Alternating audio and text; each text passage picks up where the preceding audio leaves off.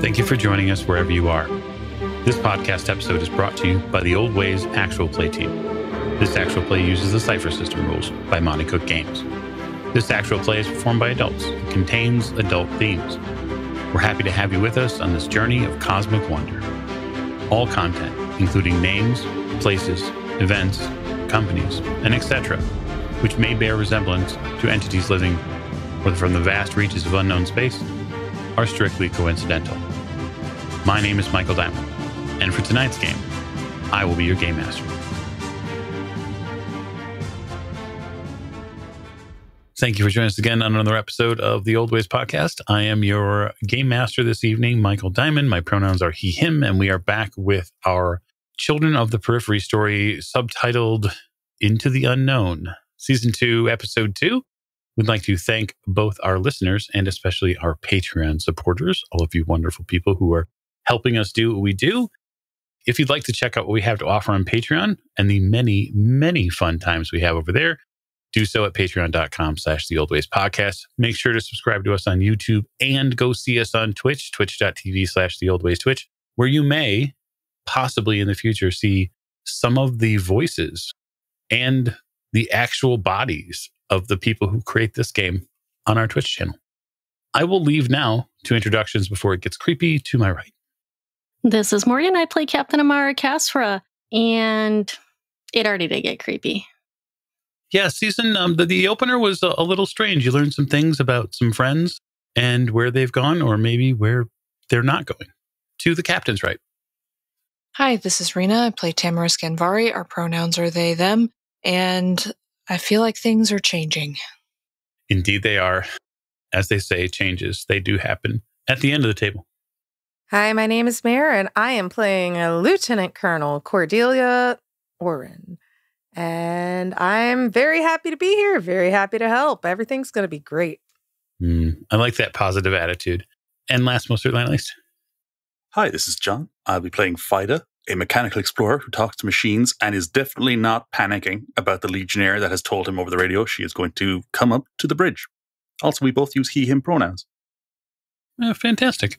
So when last we left, there was a series of radio transmissions that came from the bridge that got picked up by a certain lieutenant colonel who happens to be a member of the Legionnaires and who happens to be, somewhat coincidentally, in the cargo bay. And she's decided that it would be just right and proper to head right back up to the bridge, which I'm sure for our third Horizoners had no amount of anxiety or trepidation at the idea of what is likely someone coming up in power armor to see them. Look, Captain, this is someone that Kynap picked, so I think they're probably on the level. At least their record is. Hasn't Kynat done things in the past that were considerably harmful to you personally, Fida?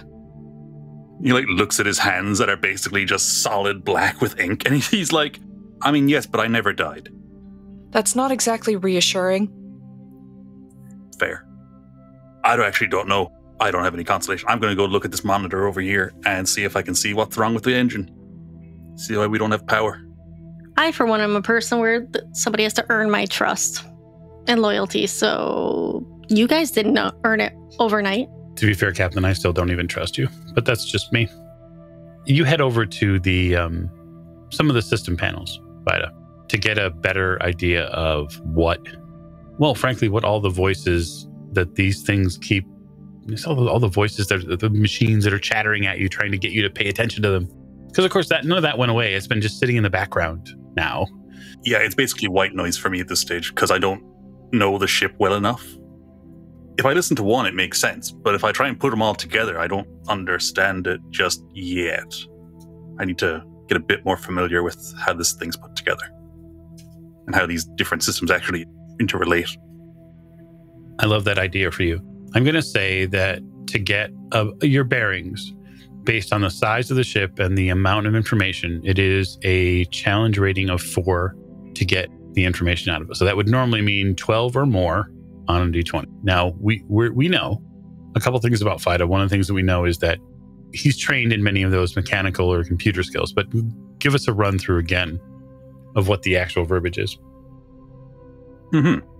So We can use my machine affinity special ability, where I am trained in tasks involving electrical machines. This is an enabler class.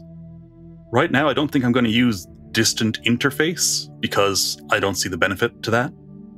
I can activate or deactivate or control a machine at long range with my brain because of, well, certain factors from last season. I can also make machines do things other than their original purpose in a pinch.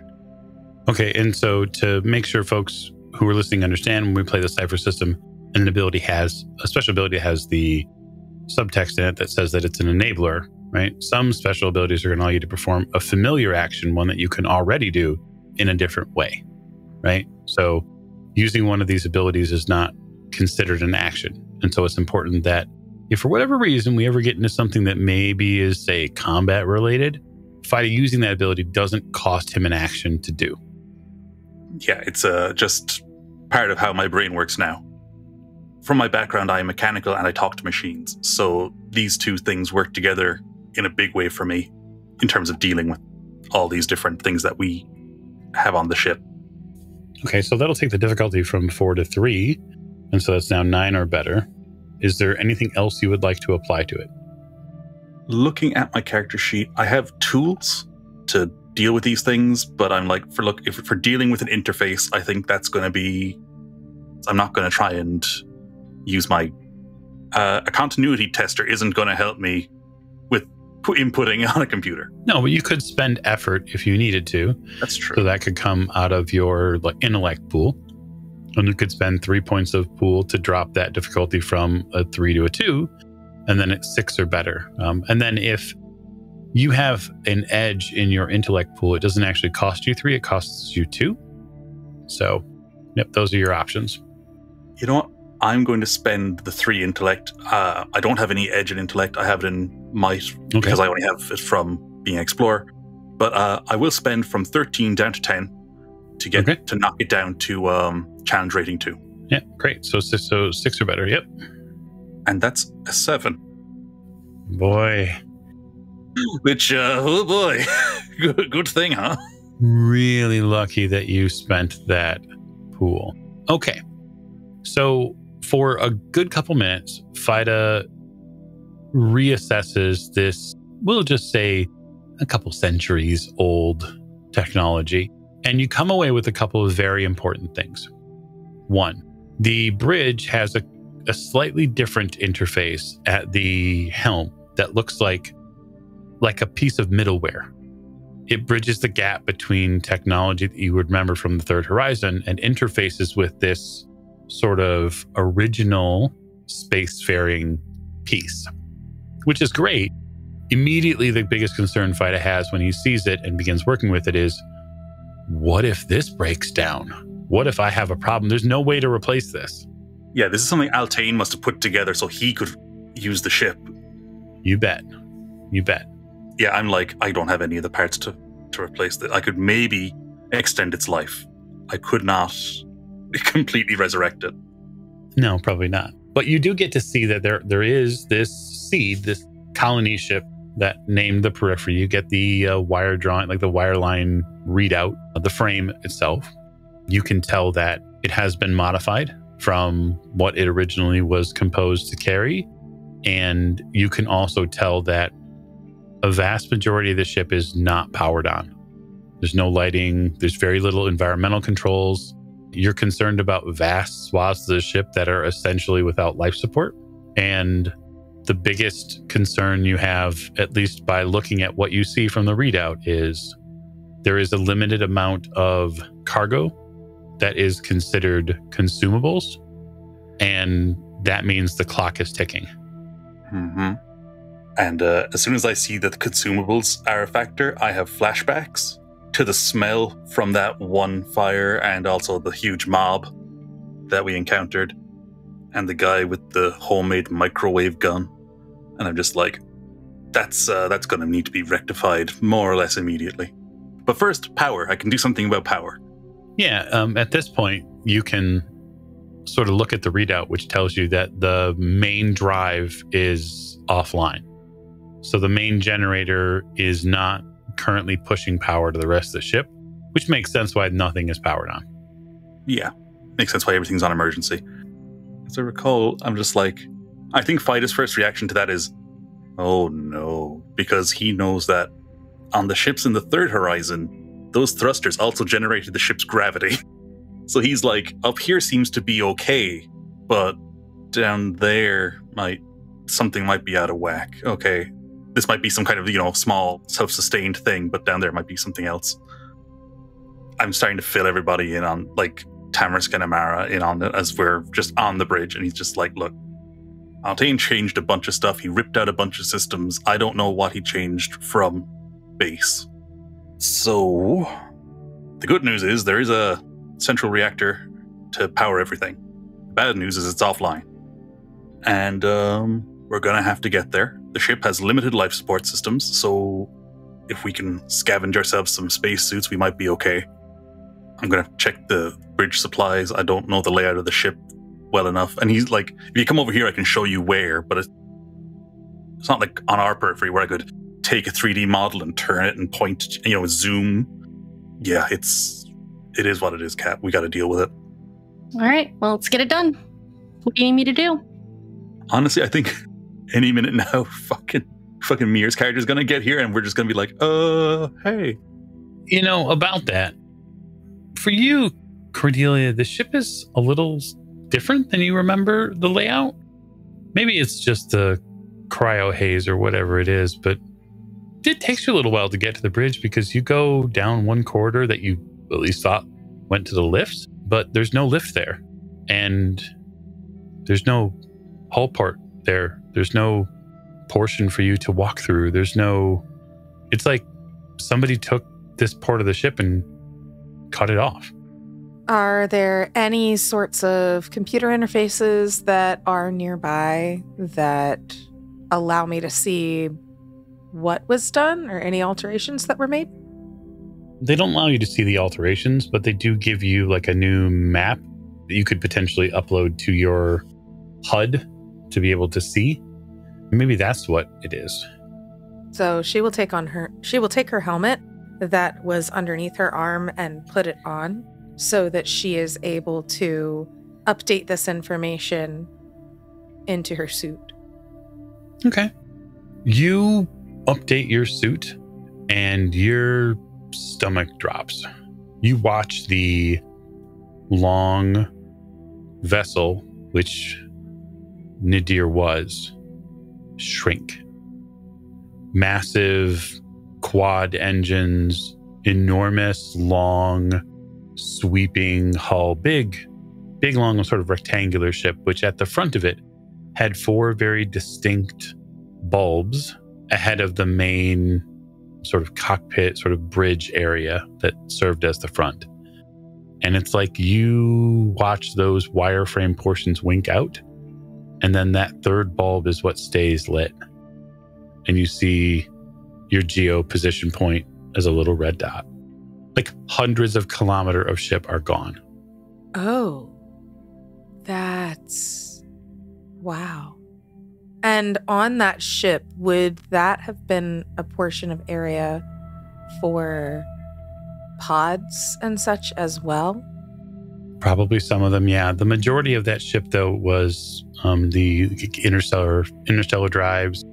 It was probably also like raw resources, equipment, colonization. Everything to set up a new civilization out in space. Right. Huh. For half a moment, she lifts her hand so that she would communicate with the folks on the bridge, and then lets it lower real quick. Not exactly eager to deliver too much bad news. Instead, she would try to see on the positioning how far away she is from the bridge and what new way to navigate there. Oh, yeah, you got to turn around and go this way. Okay, that makes sense. You're not terribly far from it.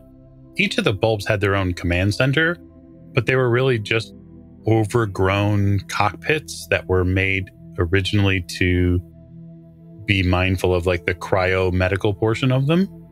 You suppose they could be turned into a sort of bridge if they needed to, but it would take a lot of work. Along the way, as she goes, she's going to look to see what resources and what rooms still remain on this portion along the way.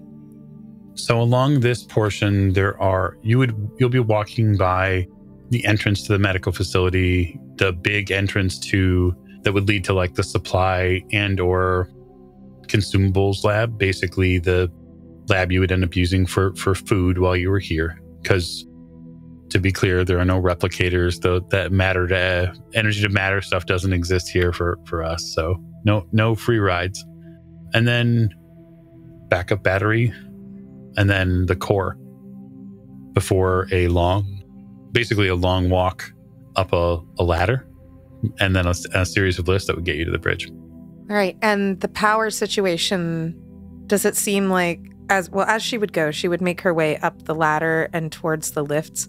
With the power situation, are the lifts active? They are not. You're going to have to climb the ladder. So with big, heavy, clonking steps along this metal ladder and echoing down the tube that goes towards the bulb, Cordelia starts to ascend towards the remaining bulb. On my way, I'm on my way, had to redirect. There are some issues that I'm discovering with the ship. Not anything that I would get too worked up about right now. Gotta find out a little more info, but it's gonna take me a second. Hold on. You guys hear that across the bridge? Issues. More issues. Love it. A few minutes pass, and then a sound begins to arrive outside. You think one of the airlock doors that leads to the lower decks. And it's this consistent sort of metal on metal sound. And you've heard stuff like that before. You've heard someone climbing a ladder before in armor. And you got to give them one thing. There's a rhythm to it. I was just kind of like, I wonder if you could set the armor to do so that your muscles don't do the work. The armor just like does a macro. It just moves you. Little pistons do all the work. You kind of just trying to relax inside. Never wore the type of thing myself, so I don't really know. Wonder if it's like an exosuit. Kind of have to keep engaged with it. I instinctively reach for my pistol that's not there. It's not. Nope. Your pistol's not there. Not even the memory of your gun belt exists. That's actually a great question as well, Keeper. Do I have anything that is not attached to my suit? Oh yeah. Yeah, no, absolutely. I mean, you've got built-in, personal pistol, and then you have your standard issue Legionnaire rifle, which sits on your back. Here to help. The movement and the sound eventually slows down, and Cordelia, you reach the top of this tiny platform, which you would normally be stepping off a lift to get onto, and then there's the airlock doors. Cordelia takes a moment to look at the interface to see if they will open on their own. Oh yeah, you should push this button. Click. So the bridge folks get to react to the slow sort of hydraulic hiss of doors releasing, and you hear that sort of accordion grind as they slide apart. And what I'd like is for Mare to explain what Lieutenant Colonel's power armor looks like. So stepping in through the airlock door is Cordelia. Her power armor is the first thing that you see. It is primarily black and white, with edges that are lined with deep pink and neon blue. But even though this is a Legionnaire's standard power armor, it has a few modifications, a few personal touches, including some stickers and decals that range from some particularly touristy type style stops from across the system, different rabbit-like animals, and some things that actually just seem like doodles that were made with permanent marker. It's highly personalized. And as she steps through, she waves to you all.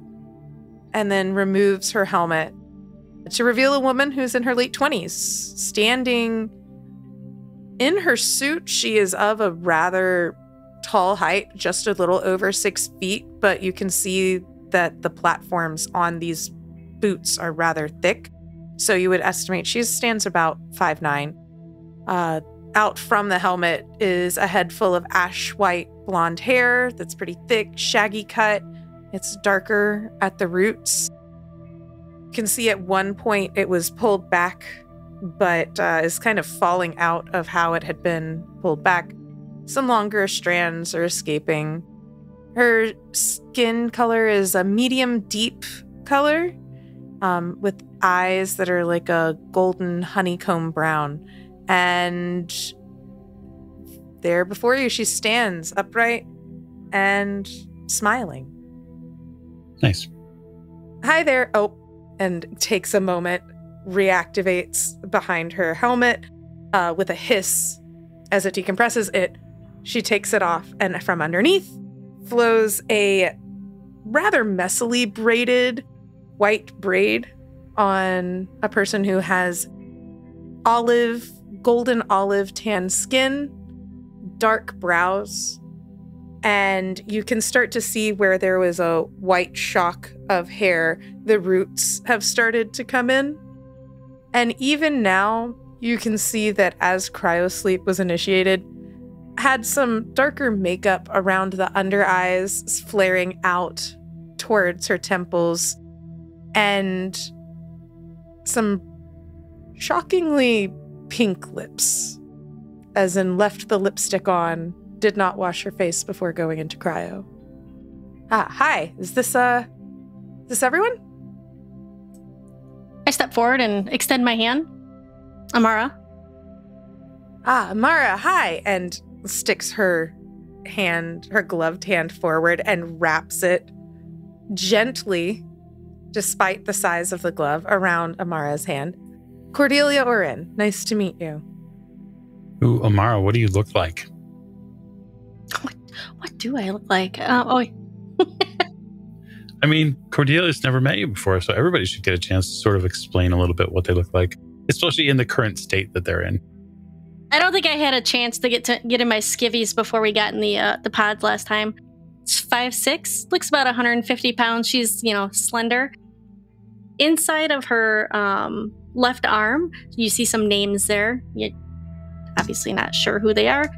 She's got a crest of what you're also not sure of. Upper left hand arm, and then down her back, which she's got a tank top on or a t-shirt, you can see some tattoos on her back. If she were to turn around, they look like symbols, but again, not sure of what they are. And then on her right arm, she's got a planetary system tattooed on her right arm, which you may or may not recognize from your previous travels. She's got pants on, leather pants, which feels really gross after getting out of the cryo. So she's probably going to have to change that at some point.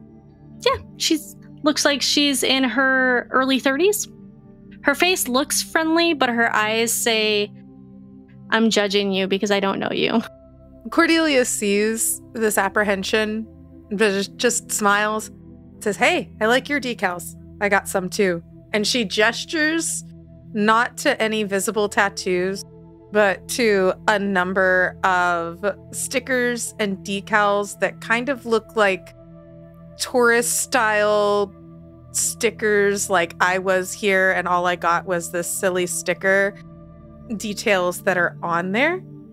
And as well as like a couple of like rabbits, a couple of little like locations from little dive bars. So she's like, hey, I like it. And you are? And looks to the next person. Tamarisk. Nice to meet you, I suppose. Sorry, we've just woken up. It's a little... Yeah. And you see I'm fairly tall, about almost 6 feet, wearing also wet clothes, but like a tunic with a high collar and trousers plastered to my skin. So very tight, very wet, very uncomfortable, but I haven't really been paying much attention to it. Yes, eyebrow wiggle.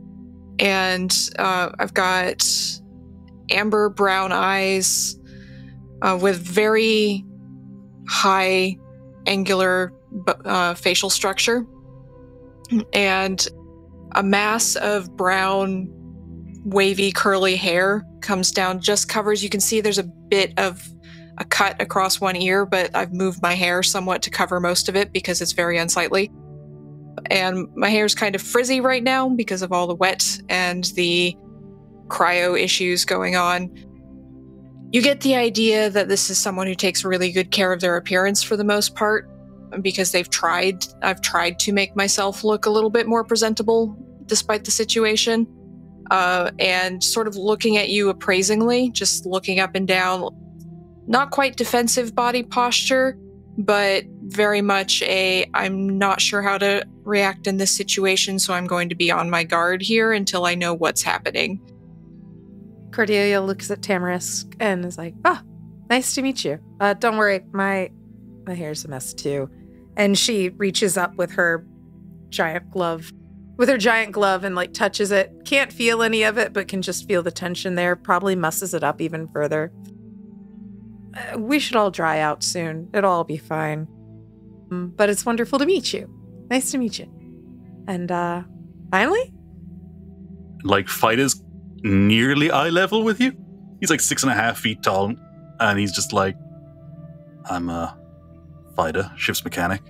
Well, I guess not anymore, but pleased to meet you, Legionnaire. Sorry, Lieutenant Colonel, I guess. Yes. Lieutenant Colonel.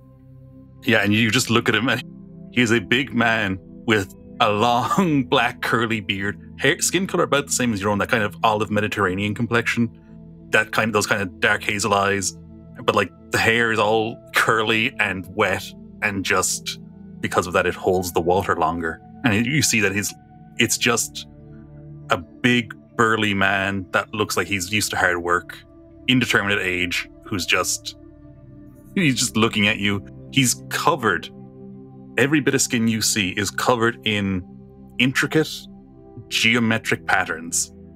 And it's under the hair as well. You can kind of see it going under the hairline for his beard and up under over his forehead. The hair is completely growing around them. He just looks kind of miserable and just like slightly defeated. But you also see that every now and then as you're looking at him, he's looking at you, mostly looking at your armor, and then his eyes are flicking away to look at like something else that seems to have caught his attention. Then he's back to you. He's just constantly like, oh yeah. The head tilts away at 45 degrees as he clearly looks at something and then comes back. But yeah, he's wearing a black, basically crossbody shirt. You know, the one type where the seam is on the center, it's down the side. There's no sleeves on it, so you see the full arms. And it looks like whatever fit the shirt had is now ruined. So he's now, he looks big and shapeless and dripping. That would be the best way to describe Fighter right now. I love it. He's just like, okay, look, everybody's just out of cryo, whatever. Do you prefer your rank or your name? Or, because calling you Lieutenant Colonel is going to get old. Yeah, I can understand that. And I don't see any of the other Legionnaires around. So we can just go with Cordelia for now. Or Orin, whichever one you like. So, but you're an engineer. Or a mechanic, huh? Ships. Yeah, that's so helpful. I'm so excited. Because I have a couple of things in a little bit that you're going to want to see. He's kind of nodding. He's just kind of looking at the captain like, are you going to tell her? Looking at Tamarisk, are you going to? Which one of us is going to tell this lady who's very nice so far and hopefully won't flip her lid? Oh yeah, and to be clear, there is a linguistics accent difference between the way Mare's character speaks and the rest of you speak. Almost oldie English. Uh-huh. If no one else is going to say anything, he's going to be like, now, I don't know if there's a ship's uniform. We're not original crew. there's a pause, and he's just like, we'll fill you in on the details later. I think now's not the time for the finer points, but we are not original crew. There's a moment when Cordelia pauses hearing this, and even though her outward demeanor doesn't change, there's a little bit of a shift in her eyes, because if these are not original crew and this ship looks like this right now, there very well could be an issue. Yeah, so you're very good about that. You're very good about sort of in that way being careful about what you reveal. That will absolutely be something that FIDA and that Captain Kazra will not pick up on. Unfortunately for you, Cordelia, there is someone who is highly trained in the art of human pantomime in the room, and Tamris makes this whole sort of obscuring of the truth that your face attempts to do and cuts immediately through it. So you can see, Tamris, like the anxiety and the concern begin to grow on Cordelia's face. You know, even if she's not showing it, she's worried about something. You mentioned there were some issues with the ship.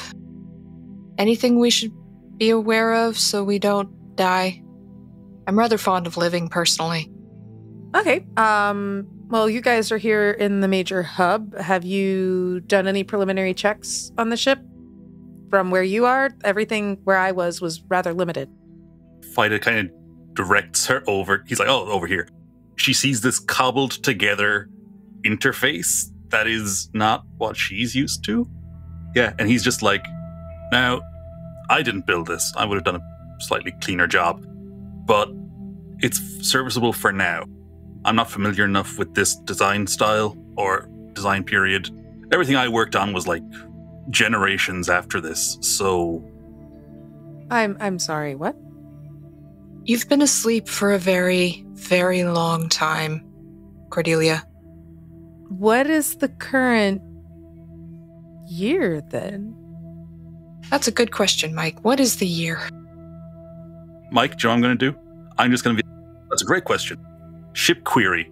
Time since initial launch. Okay, yeah, so time since the initial launch would be 260 years. Holy shit. I'm 287. You don't look a day over it. Thank you. But she sits there and is using her smeared makeup, eyes slightly twitching. And, do we know how long the trip was estimated to take? Because I'm guessing 260 years was not the estimation for us. Correct. You believe that the trip was estimated to take roughly 100 years, which is why you were going into cryo.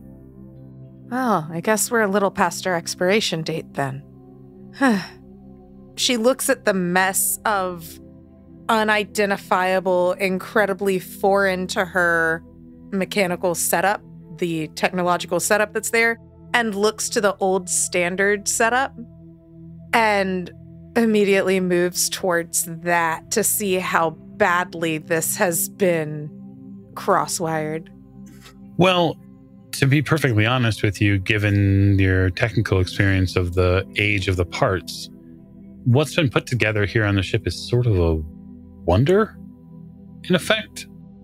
Normally, a ship like the Nadir would need multiple smaller command centers or smaller, what we would call IDF spaces, right? So smaller spots, smaller rooms that control wiring and have controls that people sit at, and then feed back information to a main central command center. What's been done, it looks like, is that this ship has been sort of remodeled around one of the bulbs and been given all of the same sort of controls that the command center would have in this big board at the middle of the bridge.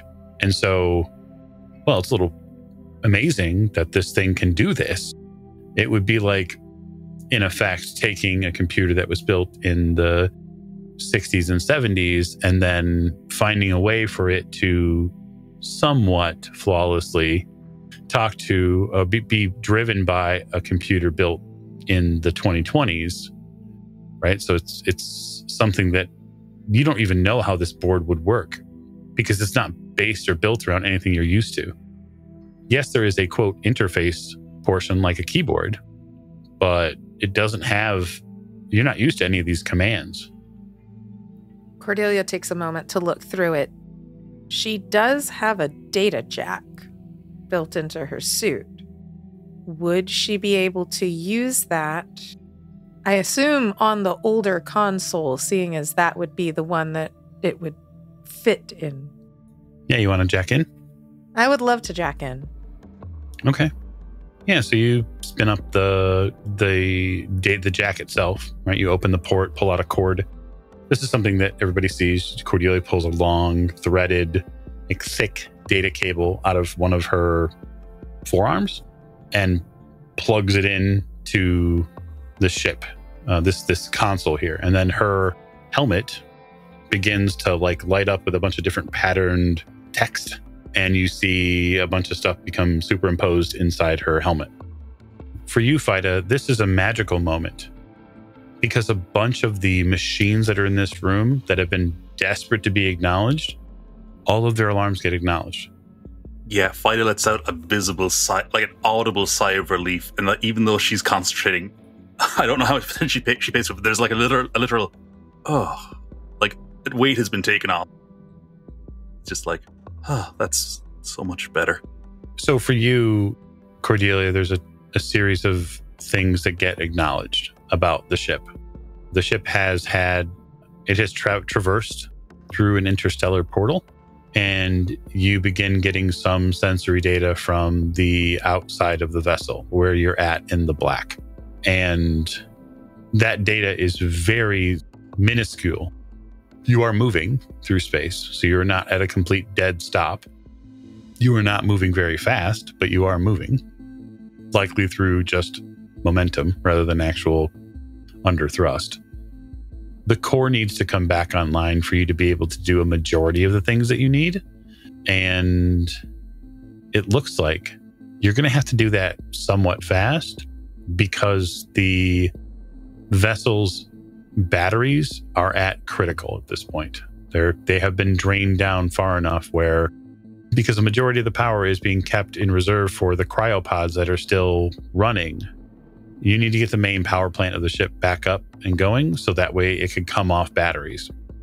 You can see as Cordelia's focusing that the lights and stuff that seem to have just been like perhaps like a black or a white paint on their glow underneath with some deep pink, some neon blue. The cord that is attached into the interface also has like almost like an LED running light that goes through with it as well. And she just starts making a couple of sort of noises as she's thinking and formulating the steps of what would need to happen. After a moment, she would remove that helmet back off and go, okay, so a couple of things. Number one, we're moving. That's good. Apparently, we went through a portal at some point. I was not the navigator on this. I'm just here to do my job. I'm just letting you know. We went through some kind of a portal. Cool, I guess. But here's a problem. The vessel right now is running entirely on its batteries, which are almost drained. We are almost at 0 for those. So the core itself, the engine, everything is attached to the core, and we need to get that thing back online as soon as possible in order to preserve the lives of the colonists. Agreed. I promise that we'll fill you in on the stuff between when you went in and now. We'll do our best. We don't know everything, but we'll tell you what we know. Priority 1 is going to be saving everybody on the ship, I guess, right?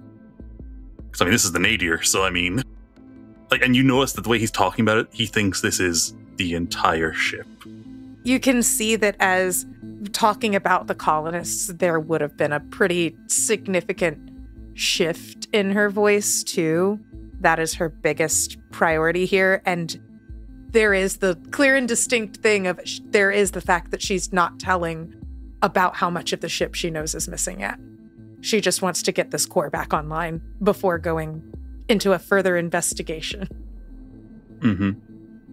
Yeah, and he's just like, well, look, I mean, if you can... And he, like, brings up the map again of the ship, and he's like, Mike, can I see if there's any spaces between here on the bridge and, well, what we've been calling the bridge and the actual reactor core, that any areas where there isn't life support? Yeah, so there are 3 significant areas where there is no life support. So, and this all makes sense to both you and likely Cordelia just by looking through the ship and understanding what it's got.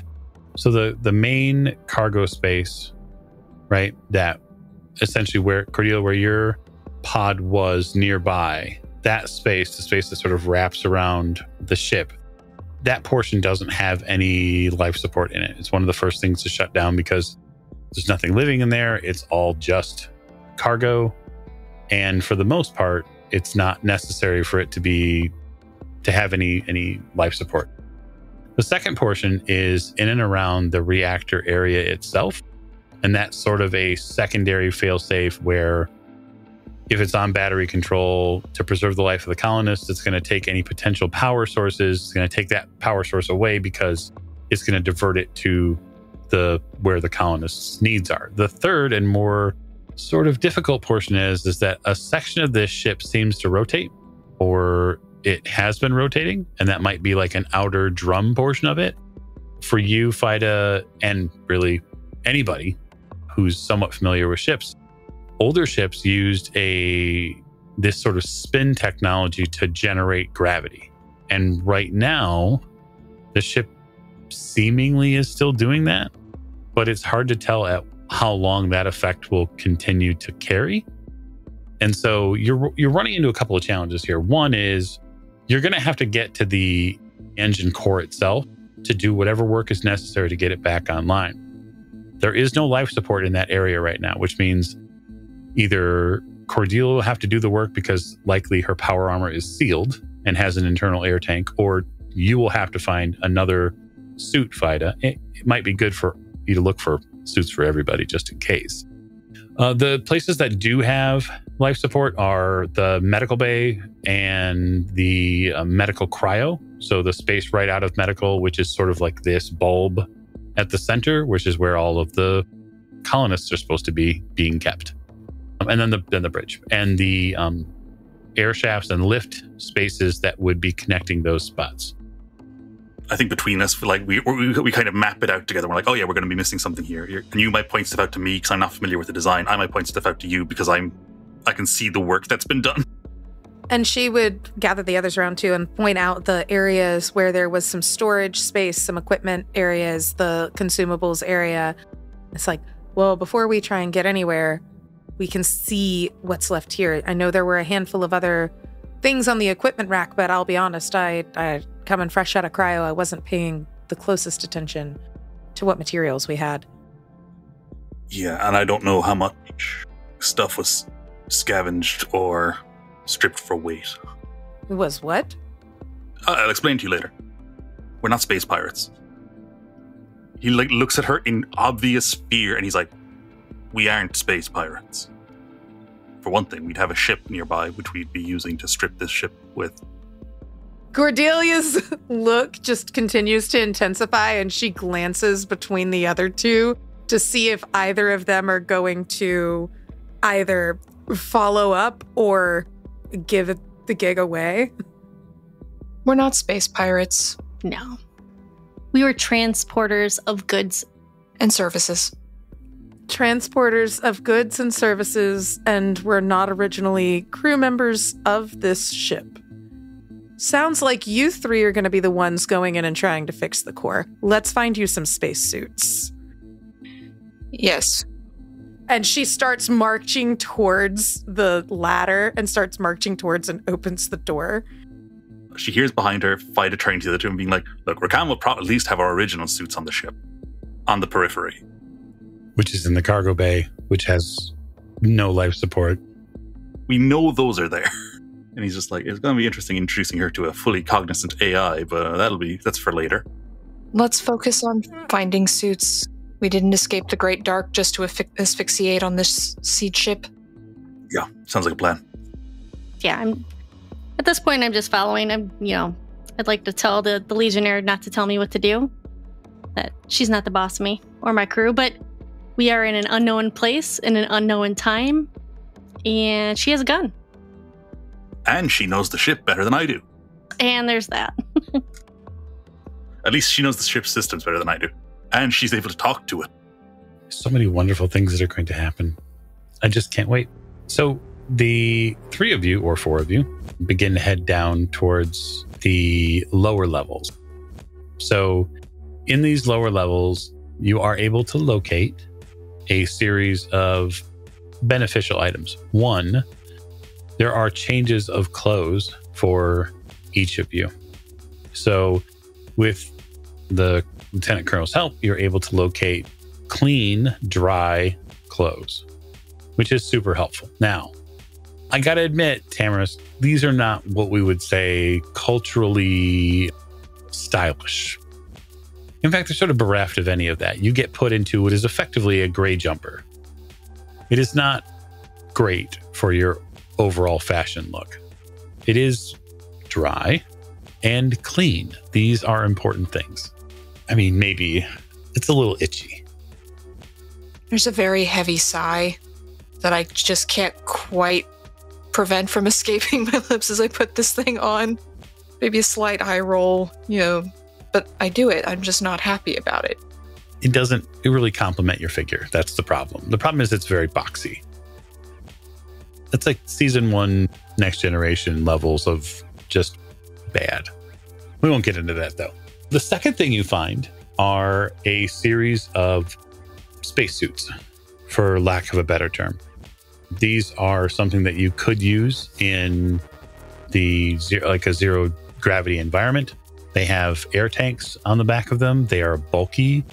And I mean, as far as Cordelia's concerned, these are standard issue. Welcome to space. Here's the suit. Here's what you get. For you, Fida, these suits are like a couple generations behind in technology and don't get anywhere near anything sharp because you're going to be in trouble. Yeah, and she hears him talking about oh shit, they're not made with the... Oh fuck. So this was before they... And he's explaining to the others that it was before a certain polymer was made. Spacesuits were very vulnerable. They weren't basically protected from micro meteors like the way our suits would be, and all the systems are huge. Look how big this backpack is. And he's just oh, look how big and bulky it is. Don't forget, don't go near sharp edges because you'll die. Cordelia's sitting here hearing this, and over the course of time just kind of puts both of her hands on her hips, just listening to it, which just makes the arms look huge as she's sitting there, tilts her head to the side, and is like, you could go in without it on if you prefer. No, it's better than nothing. It's just... And he's just kind of I'm in an interesting situation. This stuff is... I've seen it in museums. And she's having a moment while they're getting dressed. It's like, okay, so not pirates. How recently to getting out of cryo did you get into cryo?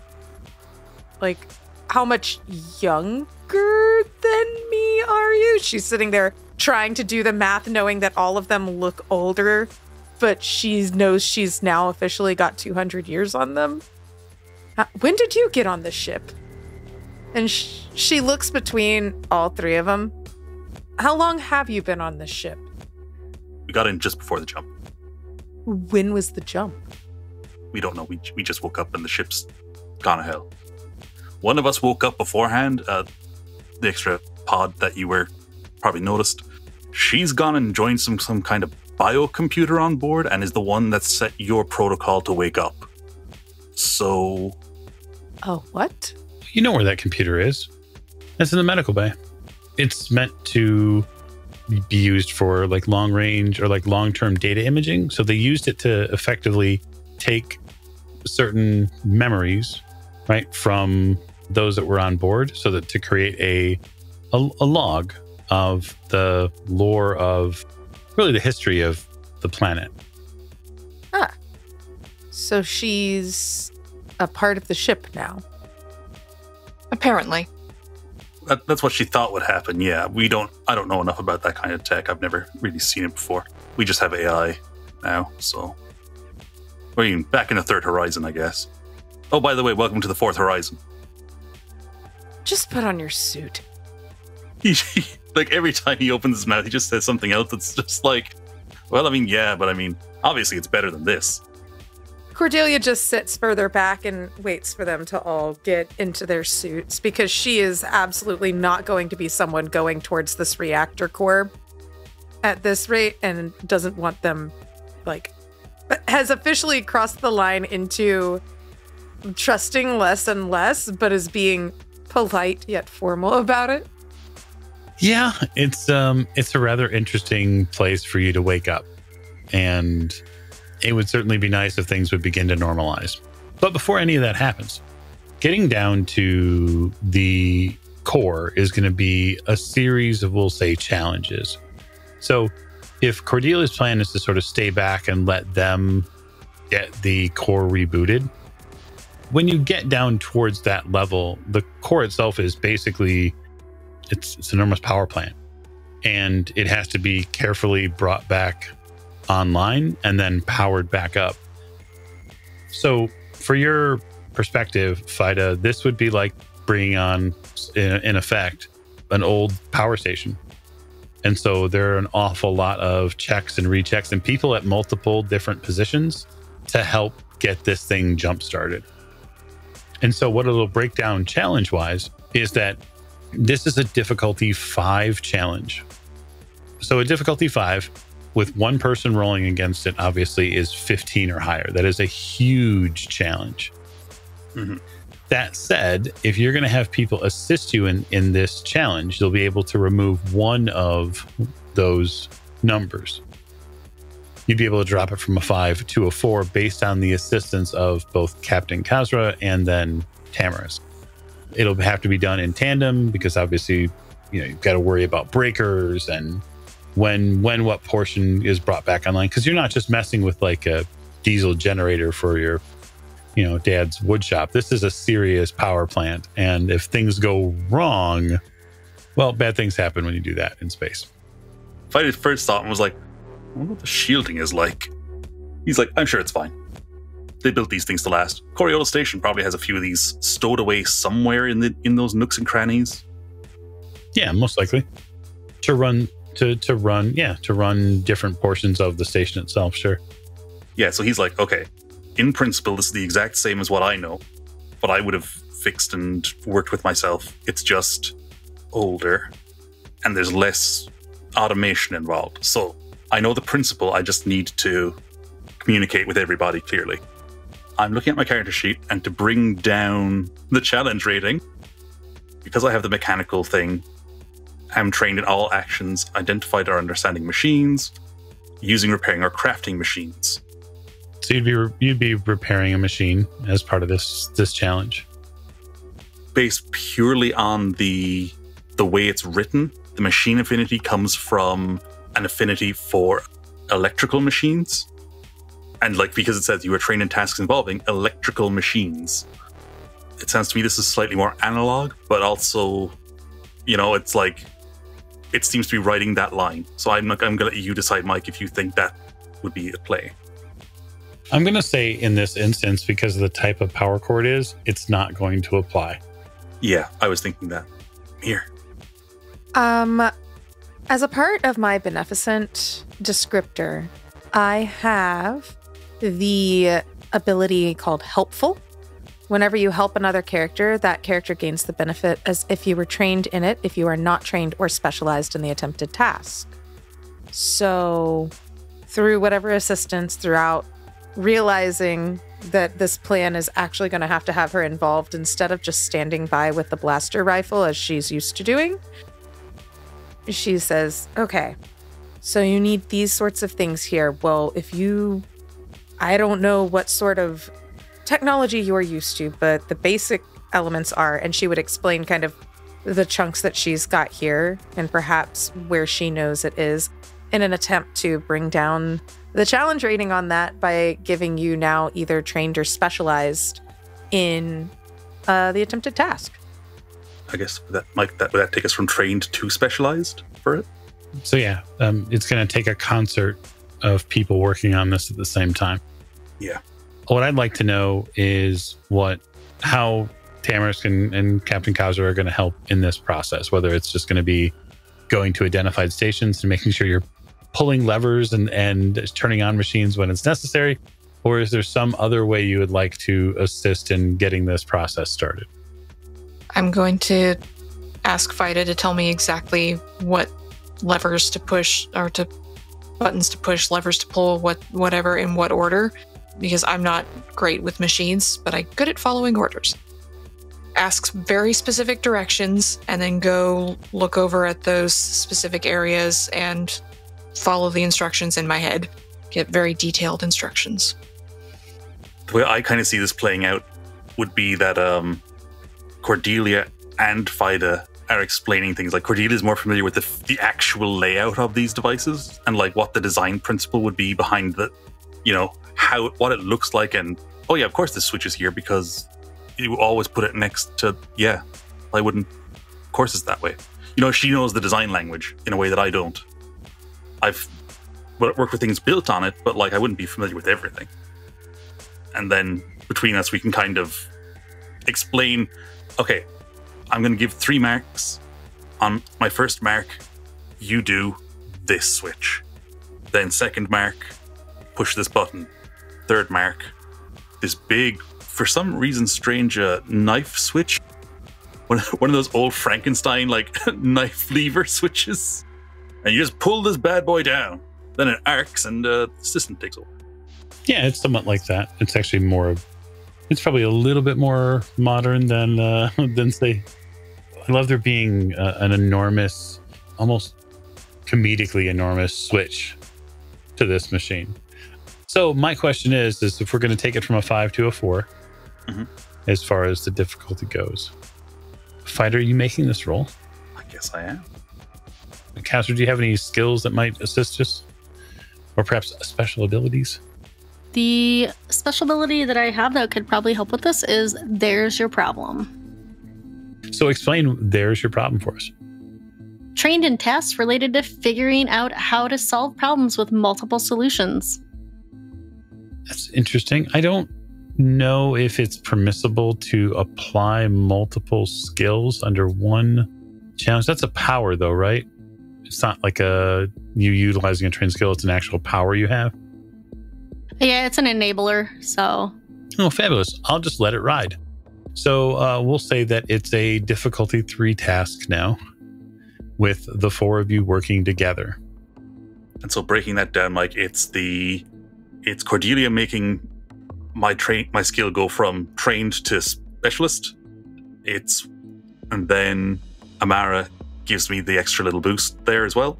So we knock one down because she's like, well, if we just do this. And it's like, oh, neat. Right.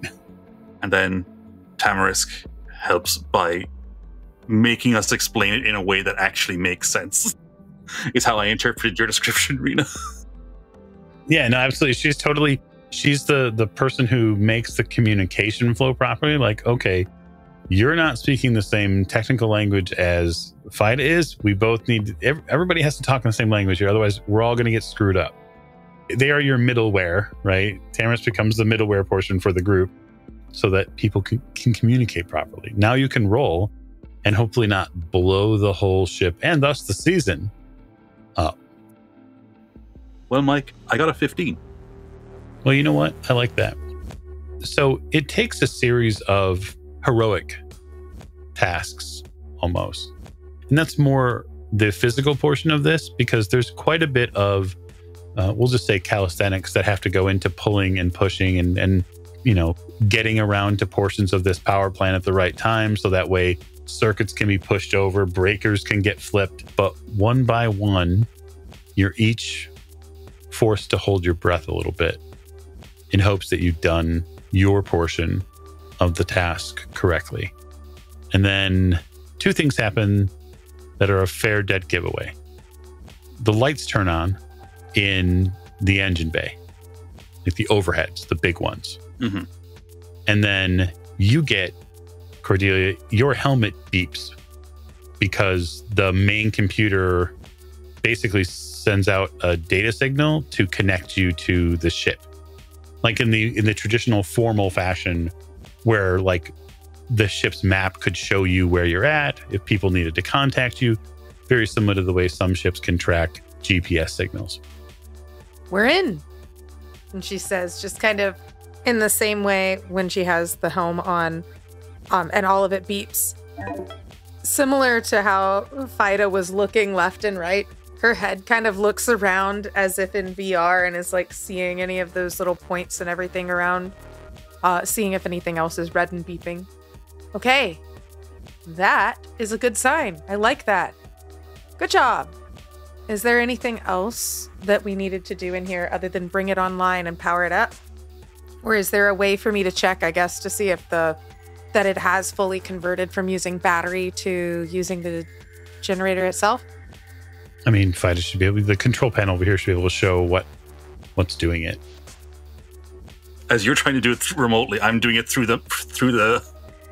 Yeah, you're looking at everything, and I'm just like, basically, to me, it's all now background noise. Turning the ship over from batteries to main power happens as soon as main power is available. There are automatic, essentially PLC type functions that begin to happen as soon as something's available. So all of the internal air and water and electricity for lights begins to switch over, and the periphery comes alive again. And you begin to feel like the sense that there's something on the ship that's moving now. And the readout for you, Cordelia, is pretty immediate, in that the outside wireframe of the ship shows that middle portion of it is beginning to circle again, which is good. I think because of the way the comms work, like once we get the feedback saying like the gravity center has come on, he's just that you do hear Fida action. He hasn't relaxed till now. Just oh, thank God. Thank the idols. The who? Cordelia, who did he just thank? The what? What idols? Icons. Icons? He's like, yeah, I mean, you can call them both. I mean, the icons is the proper name, but, you know, he's just like, you know, like the gambler, and he's like looking at you and like. Is this like tarot cards? Like, we were still big into tarot and crystals and stuff. Like, that was still. And he like claps his hands together, but in space, in a room without life support and in these big heavy gloves, and he's just like, well, things were different in the third horizon. Again, once we get all these systems pinned down, I will explain as much as I can, and I'm sure that we can now query your computer and it'll tell you all sorts of things because Kainat's part of it now, and she knew a lot of stuff. Right. Okay then. Well, yeah, I think now that life support's on, now that we've got power going to things, now that all of this is happening, I think we do all need to sit down and have a pretty significant talk. Yeah. And he like turns to Amara and he's like, I think we should do it aboard the Periphery. The other one? The other Periphery. The what? The smaller one, yeah. Our Periphery. We have a ship that coincidentally was also named the Periphery before we found this Periphery, and it's in your cargo bay at the moment. This is the Nadir. Originally, yes. So are you telling me that you, as not pirates, have renamed a ship that is not yours? We didn't rename it. The guy who renamed it is dead. I will say that. So not pirates are responsible for a dead guy who named a ship that is not his or yours. That's full of colonists that have no idea what's going on right now and are in all of our hands.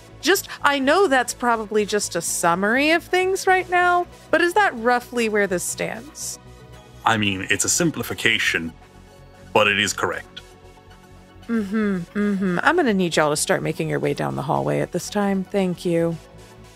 I love this. I love the idea of this conversation taking place on the Periphery. the other periphery, as it were. I love the idea of it so much so that I'd love to do it the next time we get together. So the ship has power again fully, and so that's progress. But it seems like there are some, we'll just say, nagging little details, just tiny things that need to be sorted out. Well, you mean like the food problem? Yeah, maybe. Amongst others. We'll talk about all of them on the next episode. So thank you for joining us for this episode of Children of the Periphery, our Season 2, Into the Unknown, using Monty Cook Games Cipher System. We hope you have enjoyed the story so far, and we can't wait for you to experience even more. So thanks, and have a good night.